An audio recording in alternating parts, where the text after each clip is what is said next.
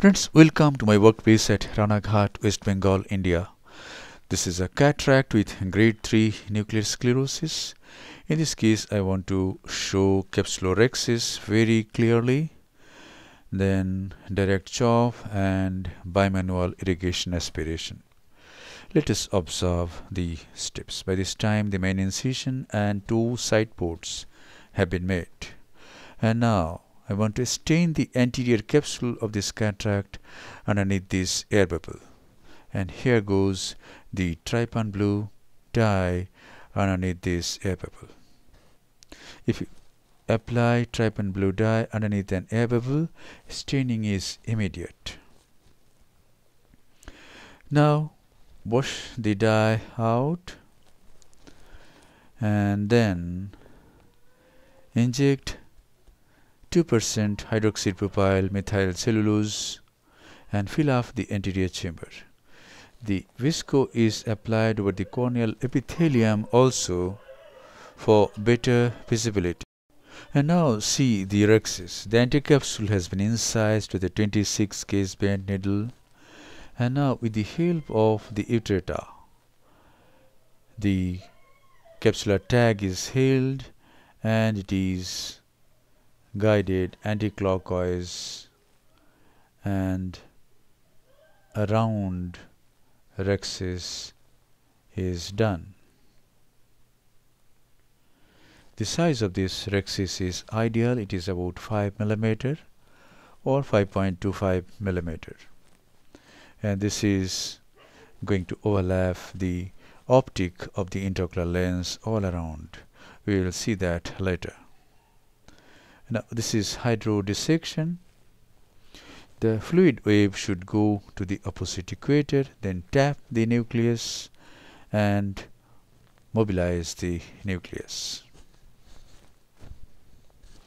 And now inject visco again and see how to chop this nucleus.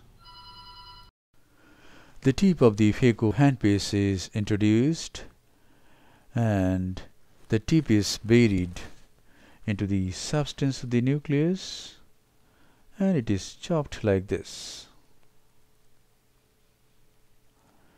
Now the nucleus is rotated and the tip is buried at another place and it is chopped here.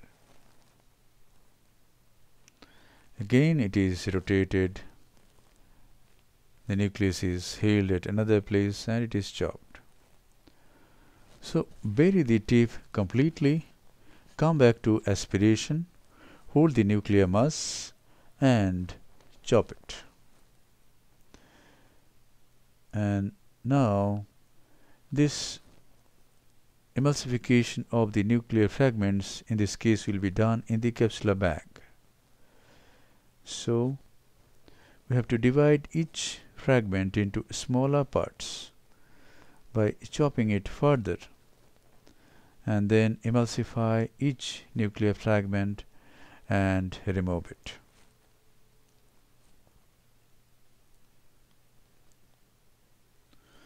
And now this is one fragment. Ultrasonic energy being used to emulsify these fragments. In this case is 65%. Flow rate is 45 ml per minute and vacuum is 450 mm of mercury. The nucleus is little harder. I thought it is grade 3 nuclear sclerosis, but it appears to be grade 3 plus or even grade 4. You can see the brown tinge of the nuclear fragments. All the fragments are being emulsified within the capsular bag. The tip of the phaco handpiece is at the plane of the anterior capsule or just below the plane of the anterior capsule. And here this is the last portion of the nucleus. it is emulsified and removed, but there are one or two small bits of nucleus, and these nuclear bits should be removed before removal of the cortical matter. It is very easy to remove the small nuclear pieces by Simcoe cannula. You can just squirt the piece out like this. Unless you remove this first, if you use bimanual IA, the aspiration port will be frequently blocked by these small nuclear pieces. And now see how nicely you can remove the cortical matter by bimanual irrigation aspiration. Yes, more than half of the cortical matter has been removed. Now the irrigation is from the left and aspiration from the right.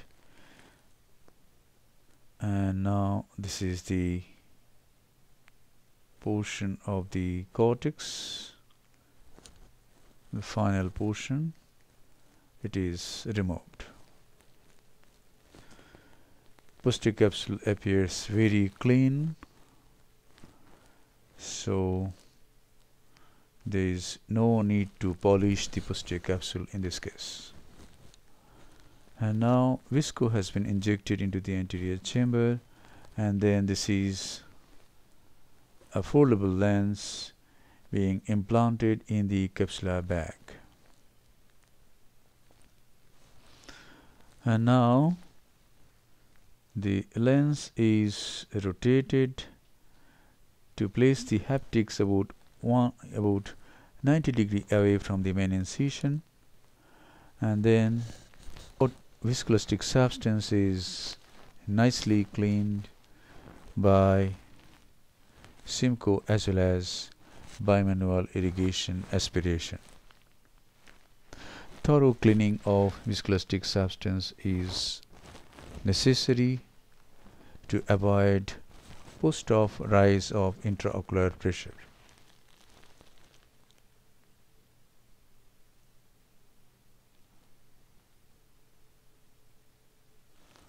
And now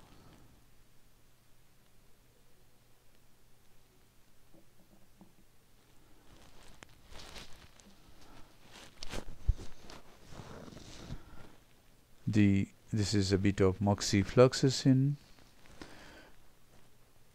The side ports are then hydrated. Always hydrate the scleral side of the wound, otherwise there can be Descemet's membrane detachment, DMD. And now this is the final lavage of the anterior chamber. At this time, whatever viscoelastic substance sticks to the corneal endothelium comes out. The anterior chamber is formed nicely and the case is concluded.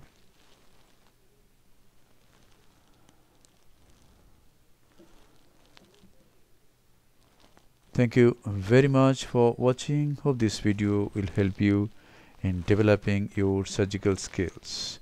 Be a great surgeon and serve the mankind with great skills, respect, empathy, and compassion.